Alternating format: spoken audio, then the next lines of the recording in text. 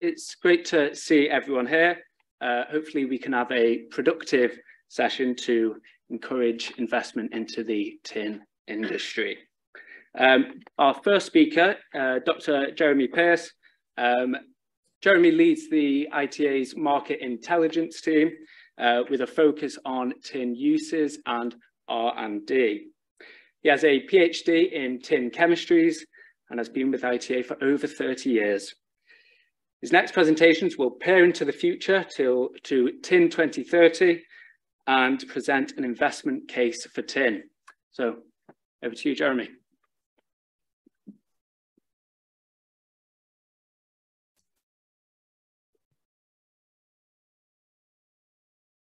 Thank you, Archie, and it's great to see you all here today. And although I can't see you, great to see those on Zoom. So our presentations today I'm going to put my presentation into two parts. The first part I'm going to share with you our TIN2030 initiative. Is going to be a preview of something we are going to publish more about in the new year. And the second part, I'm just going to focus and zero in on the topic for today, which is why should we invest in tin, which is a message that's coming very strongly out of the TIN2030 as we'll see. And in between I'll have time for questions. So what we try to do with TIN2030 is look into the future. You know, our world is changing. Our world is changing, as we all know, very fast. And we can't stand still. We need to look into the future. We need to get past our uncertainties and try to work out what are the key challenges and opportunities to 2030. What's the tin industry? What's the world going to look like in 2030? And so we've talked to a lot of people to try to get some answers to that, and we want to present here a vision for tin and to start a discussion really with you, the tin industry, on that topic and how we can work together to adapt to those challenges that we all see coming. So when we talk to a lot of people, we talk to producers, talk to our own members, we talk to sustainability experts, we talk to traders, put all that together with our own research, our own data. We came up really with 4 themes, 4 groups of focus and attention that we felt were important and roadmapped or set the map for the next decade. And this illustrated here in this infographic. Really, we're looking at 3 what we can call rings of influence, spheres of influence on the tin market, which is at the center. And out on the outer side there is the bigger ring is macroeconomics. And as we know today, especially, this is the dominant theme. This is a lot of turbulence in this area, lots of strong drivers, climate change, market growth, geopolitics, supply chains, everything is turbulent in this area. That's going to be continuing over the next decade. And so we put a stake in the sand there and said, okay, what's that going to look like? How that's going to influence tin and the supply chain? So that's what we call a divided competitive world. And that's where we're going in the future. Inside that, we've got the second ring, which is ESG. As we all know, ESG is becoming and going to become extremely important over the next decade. And there's 3 sub-themes in there, and we called that securing a sustainable future. And we'll hear more about that too. When we zoom in a bit more, we get to technology, and we're going to talk a little bit about technology this morning. Technology is a really major driver, not just for the world, but also it's a massive opportunity for tin, and I'm going to show you why that is, and it's going to be a significant influence. I've called that a technology revolution, and in that we can look at digitization, energy transition, some interesting sustainable or green technologies, and we're also going to address the issue of substitution, if tin would be substituted in the extreme case. But inside all of that, when we put all of that together, we've seen really that in the center of these things, there will be a wake up for tin. People will eventually realize the importance of tin to the world, to sustainability and the objectives that we want to achieve. And so there will be this wake up, which will have this new incentive, I'm sure something you want to hear, for new investment, for new resources, looking at exactly how the industry is structured, where tin is produced, how it's produced, and of course, increased recycling. So I'm just going to quickly, in just a few moments, go through the 4 main themes. This, as I said, is a preview of a report that you'll see in early next year. This is just a high-level summary and I'll give you some of the key themes that are coming out of this. So this is the first one I talked about in macroeconomics, a divided, a competitive world. So what is happening out there? Why are we seeing all this turbulence? And it's because there's several different conflicting things going on. Essentially on economics, there's a huge change in economic power. So we're seeing that there's a shift in GDP, a shift in growth from west to east. And this is the rise of the emerging or the emerged economies, and they're going to grow really fast over the next decade. There's going to be a 70% increase in global trade. India is a great example. So India is growing at 7% today. It's the fastest in the world.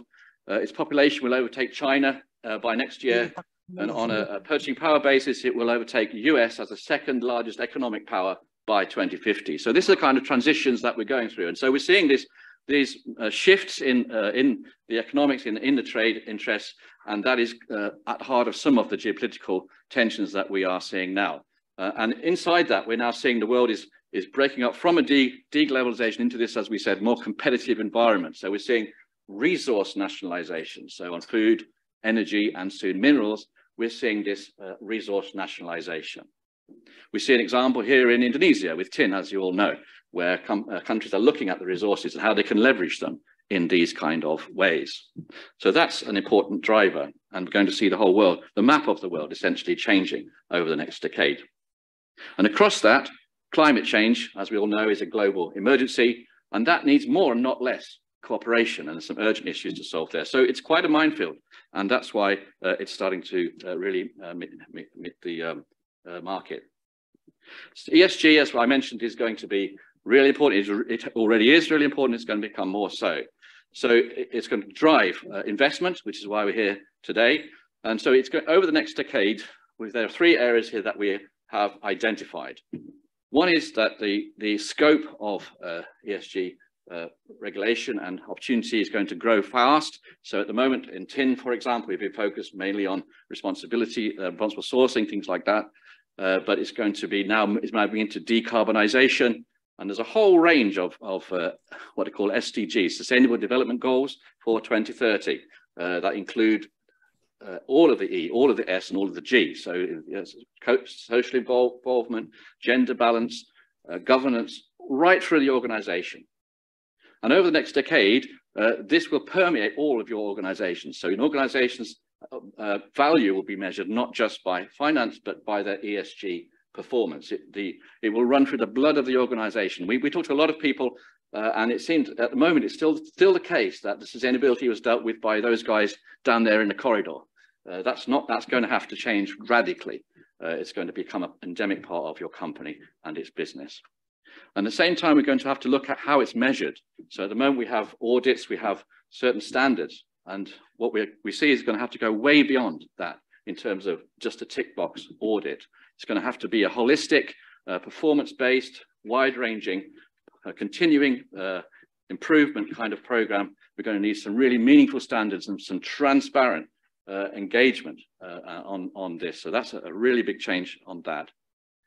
And to achieve that, as a tin industry, we're going to have to talk together a lot more. There's going to have to be a lot more discussion, a lot more collaboration between the upstream and downstream, so that we all understand each other. We all got much more partnerships to achieve this holistic goal, so that we can present the tin and the tin industry to the outside world and give it show that it's for a sustainable future. So ESG is indeed a big theme and going to be a big theme in tin. Coming now to technology, which is my personal, as you know, some of you, passion. So here we have technology is going to change the world as well. It's already changing the world. So this is really in different boxes here. So the first one I'm pointing to here is the data wave. So everything's going to become, and already becoming digitized, right? So data is going to drive the world. It already is. You know, you're already wearing a wearable. You know, you've got Alexa at home, whatever. Everything will have a sensor in it, and all that data, even in your washing machine or your toaster, will be fed up into the cloud, and there'll be artificial intelligence will understand all that and feed it back down to robots and drones. Everything will be automated, especially in the factories. This is the digitization. And there's a huge amount of data involved in this, and an unthinkable amount of electronic devices will be needed to achieve this. And this is a great opportunity to remind everyone that tin is absolutely vital to this. And we can show that very easily. Here's a circuit board, which most of you got in your pocket, some version of this. This is what drives the world. All we need to do is turn it upside down, look at the back. Can you see that silver shining at you? Right, that's tin, right? So tin glues together all of your world and will glue together the future, right? So this is a very simple message. It's ever so surprising how few people, and people really need to understand, that's tin there, which is solder. And you can't do any of this. It will not be achievable without tin. So that's the data wave. If we then look at, for example, energy technologies. So I'm going to talk a little bit more in my second part about solar technologies. Solar energy, solar technologies is a really big opportunity for tin. It's already a benefit. So here we're looking at solar ribbon, which is that silver strip you see across the solar panel. That's tin. And then you're looking at a lot of other technologies related to the chemistries, lithium-ion batteries and other things which we're looking at as well. So the energy technologies is another one. And in the other box there, we're looking at other chemistries, other sustainable technologies, water treatment, for example, or carbon capture, which are going to clean up the planet. There's plenty of technologies here that tin is going to be involved with. And we also did look at their substitution because it came out quite strongly in our research. Well, what happens if the tin price does go really high? Will tin be substituted? So we addressed that too.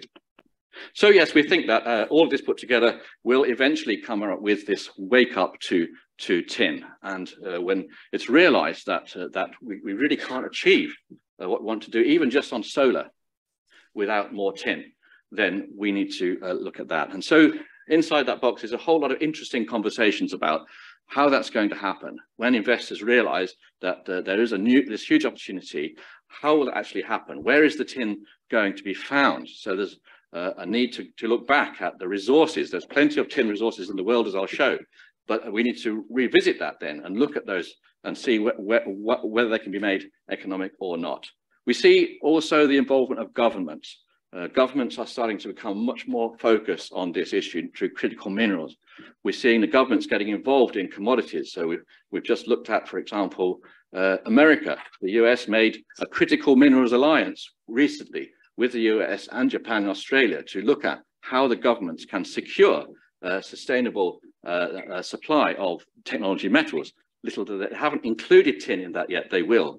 And so governments are going to become much more involved in this, and that will change the equation in terms of investment and the dynamics of that, and open up a lot more opportunities for the industry. We think altogether we need 50,000 more tin per year than we have at the moment for the technology super cycle. We need $1 billion plus investment is needed by 2030 to reach the amount of tin that we need, the world needs, to achieve its objectives. And we're also going to have to look, as I mentioned earlier, at where tin is made. At the moment, for new mines, there is only really a possibility you have to send to Asia your ore to buy it back as tin.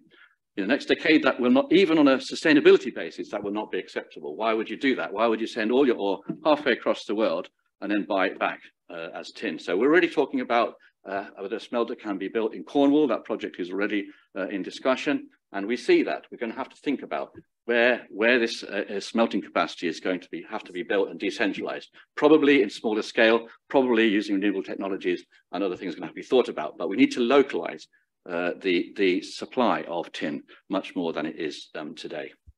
And of course, as I mentioned earlier, secondary tin or recycled tin will become a priority, and we're looking at various ways now how that's going to happen. And for all those reasons, we need to see more recycled tin. So that's our summary, essentially, of the 2030 project. And you'll see much more about that, and I can talk to us more about that, as I've said. And there's just a few minutes. I'm just going to let my voice rest for 5 minutes and see if anybody's got any comments or feedback on just what I've said already.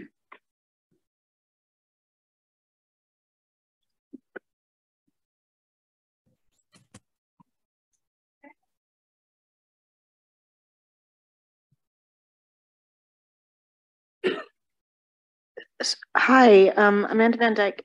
Given that tin, as you've said, is the solder, it's the glue that glues everything together, how realistic is it that you can economically and successfully recover it in a recycling operation on a regular basis? Thank you. So that's the question I've been focused on for the last 5 or 10 years. So we've looked at lots of different ways to do that. One way we investigated up in Liverpool, we detin 10 tons of tin using nitric acid. You can dissolve the solder off in the whole circuit board, the components drop off, and that's one way to do it, called depopulation.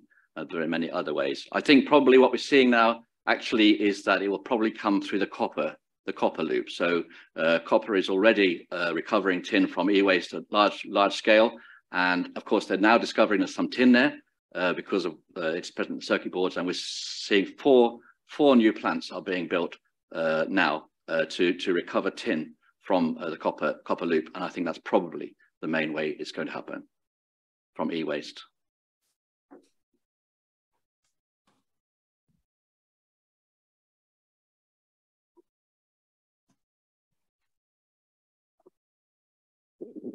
Hi, thank you, Jeremy. So Dan Smith from AMT. I guess my question was kind of similar in the sense that, I mean, supposing we do see this kind of massive boom in terms of tin demand from the green energy transition, you know, what chance is there of a big technology shift, do you think, in the next 5 years? I mean, presumably if the technology exists now, we'd already know about it. So in terms of, say, a 5-year view, you know, can the market really cope with a big shift in demand, do you think? So that's my final slide of my next presentation. I'll show you the supply-demand balance as we see it today. I'm not going to just spoil the headline there for you now, but that is the great question, and it's a question that you know is a moving target. I think that's what you highlighted, and it's of course the case what we can see today. The investment dynamics today might not be the same investment dynamics as I've indicated in 2025, and certainly by the time we get to 2030. The investment dynamics that will change again positively, I think, towards looking at projects that previously were considered to be unsustainable simply because we need the tin. So I think we have an answer which I'll give you, and then I think that will change. Okay, thank you. Okay. Hello, Anthony Turner, Wildshaw.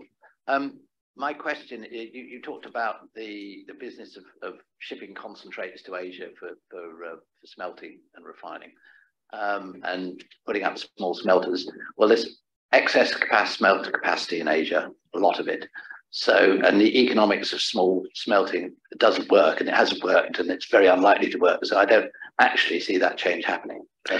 Yes, I mean that's right, and that's in fact what the discussion is about. Certainly there are different views on this, for sure there are, and we have to look at that. I think that what we can see at the moment is there is a lot of smelting capacity for sure, but most of that is with integrated miners who have their own supply of ore, and with the various ESG issues and so on, that's a constraint.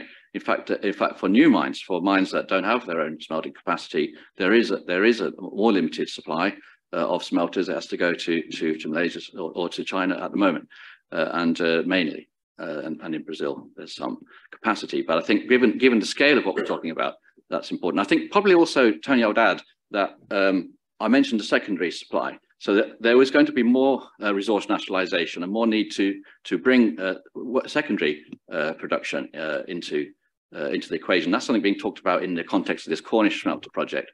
Can you have the same smelter, the same production facility for secondary and for primary? And yes, there's a lot of technical problems. Yes, it's not economic. Yes, all of those things. But still, I think it's a conversation that will need to be had just to localize the production. I mean, some of this is also related to geopolitics, as we might mention. I mean, we're not in the same situation for sure, but in the last war, you know, the US built a big smelter in Texas, and they smelted more than 100,000 tons of tin. It was an incredible exercise because that was a kind of global emergency. So I'm not saying we're getting to that place, but this is the dynamics, the conversation to have, I think. Thank you.